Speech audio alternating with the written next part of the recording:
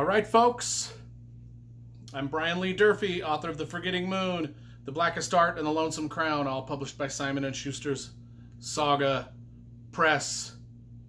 Today we're going to be reviewing Guy Gavriel Kay's The Summer Tree, the first novel in his Fianovar Tapestry trilogy. Now, I read these books, this came out in 1984. I think that's when I first read it as a kid. And the trilogy, I read the whole trilogy back then once. I remembered I quite enjoyed it at the time. I just have not reread them since, and I don't know why. And it's weird because in the interim, between then, and these are the copies that I read back in the day, and I got the little paperbacks here, the little paperback series here. They're all here. Book 1, 2, and 3 in paperback. And then I've got trade paperbacks of book 1, 2, and 3 up here. And then I've got hardcovers also. So I've got 3 versions of all these books. Don't ask me why I collected them. I only read the series once when I was a kid, but every time a new little thing came out, I collected the version. I have a lot of versions of a lot of different books. So anyway, let's talk about the Fianovar Tapestry, The Summer Tree, Book 1 in the trilogy, okay? If you saw my review of The Lions of Al-Rassan that I put up, oh man, you just saw me just gush on and on about how awesome that book was. And so I wanted to reread all of the Guy Gavriel Kay catalog. I've got all of his books upstairs in my library. Wanted to reread them all, so I thought I would start with the first trilogy that he wrote, the Fianovar Tapestry, The Summer Tree. And, I loved this as a kid. Didn't appreciate its brilliance as a kid. I appreciate its brilliance now. This Fianovar Tapestry, I'm sorry if I keep mispronouncing it. Fianovar,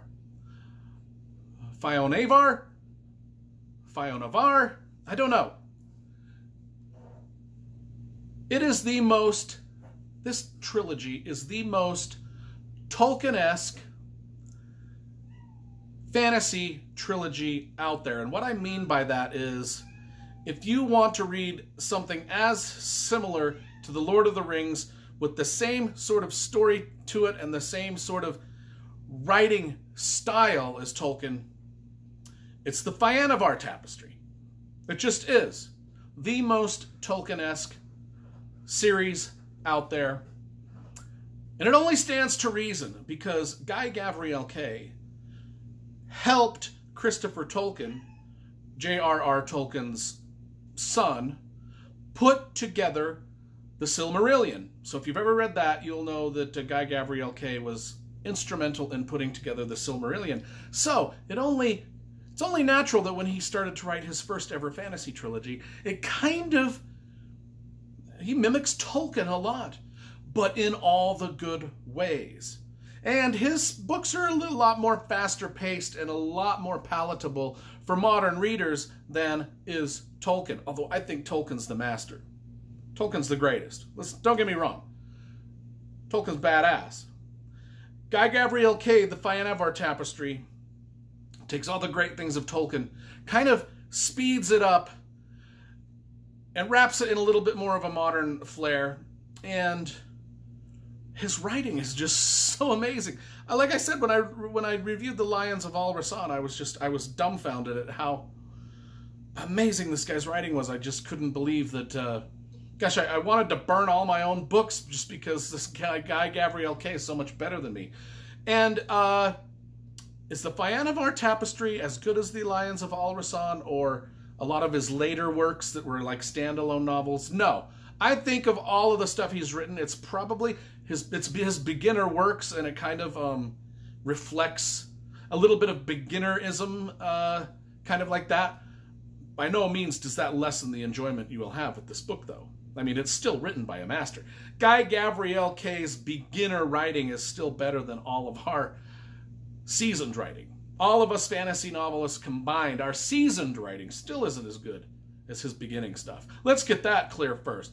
What is the Fianovar Tapestry about? Well, let's pretend that there's the Lord of the Rings land, there's, a fantasy land out there in the universe somewhere, and you're living here on Earth, in Canada, in wherever, and two people from that fantasy land come to visit you and say, we need your help to fix a few things that are going wrong in our kingdom. Here's a magic portal. We're going to whisk you off into our Fantasyland kingdom. What would you do? How would you handle that?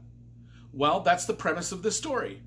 Matt Soren, a dwarf, and Lauren Silvercloak, sort of our Gandalf figure, they live dual lives in dual universes, one of which is Fianovar, one of which is Earth. They come from Fianovar. There's multi-universes in this. I mean, Guy Gavriel K did multi-universe, back then in the 80s, before multi-universes were a big thing. Fianovar is part of the multi-universe. The Earth is too.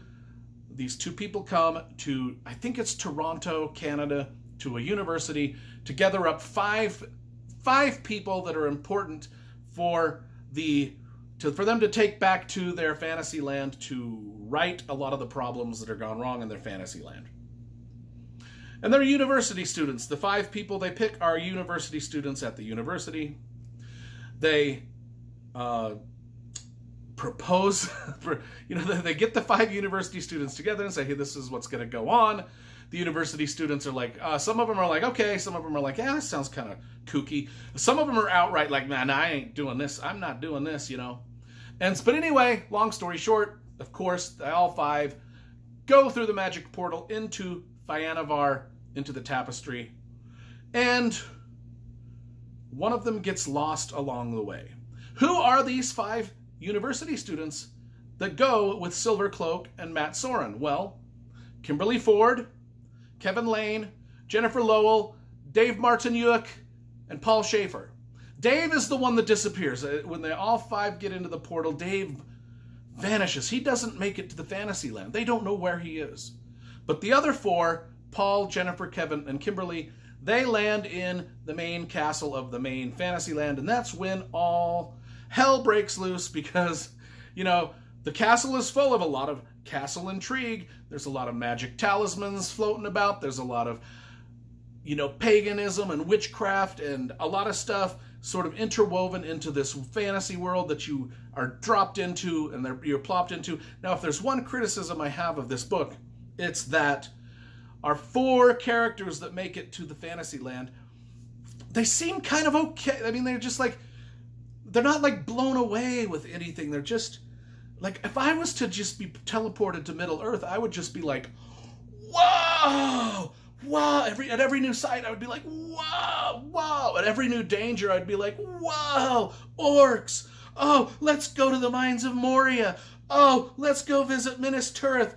Oh, let's go to the volcano and throw stuff in it. I mean, but there's none of these guys.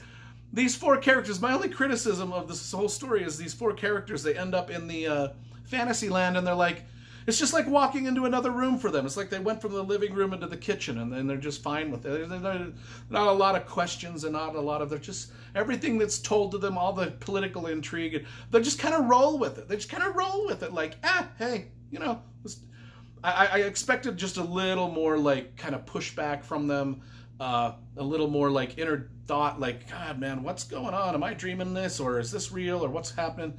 Because stuff gets dark. Stuff gets dark.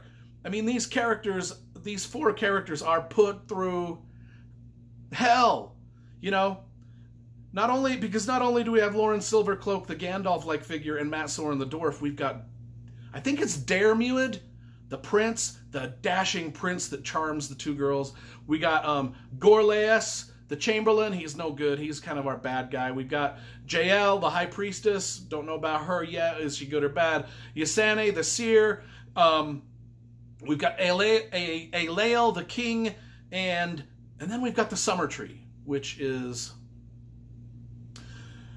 The Summer Tree is integral, kind of like in the Elfstones of Shannara, how the Elkrais was a magic talisman for the land of Shannara.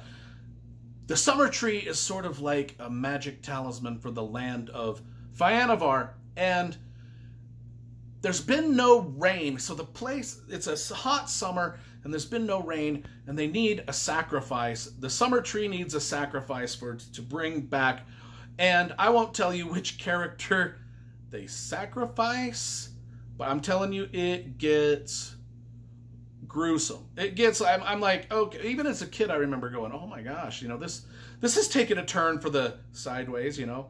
It's very pagan, very witchcrafty, very like bloody pagan sacrificial sort of with this summer tree.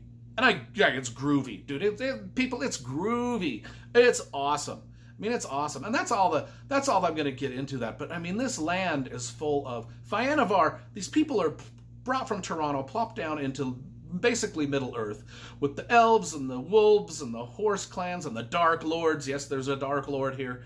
And the, you know, all of the creatures, the bad, ugly, orcish creatures. I mean, they got it. It's full of it. Like I said, this is the closest thing to Tolkien. This is like as if as if a bunch of college students were plopped down into Middle Earth. I mean, that's what this is about, and they have to figure their way out.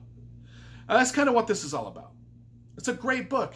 You know, I talked about the 4 characters that made it through the portal. The 5th one got lost. I guess another small criticism I would have of the book is we don't find out what happens to that 5th guy, Dave, until about 2/3 of the way through the book, maybe 3/4 of the way through the book. We find out that he has actually made it through the portal, but he was kind of dropped off by himself in a part of like the other, like, let's say the other people were dropped off, you know, in Minas Tirith. And then this guy was dropped off in Mirkwood by himself, and he had to figure stuff out. But we don't find that out until about 3/4 of the way through the book, what happened to him. That's another minor criticism. I thought the breaking it up to that extent, I wish I could have learned a little bit sooner what happened to him. Minor quibble, minor quibble. These are great books. As good as Lions of Al-Rassan or Tigana or a lot of the other standalone that Guy Gavriel Cade did later in life. No. But still something you gotta read. I mean, this stuff is like J.R.R. Tolkien, where the names, the naming conventions of the characters and the land, and the lore of and the history of this place that's like Middle Earth. I mean, it's just delicious to read. It's just absolutely delicious to read. So, The Summer Tree. I'm not gonna give it 10 out of 10 like I gave Lions of... Well, I just spoiled that review for you. I'm going to give this about an 8 out of 10, and I will read these other 2 sequels here soon and review them for you. Summer Tree, though, 8 out of 10. Well worth your time.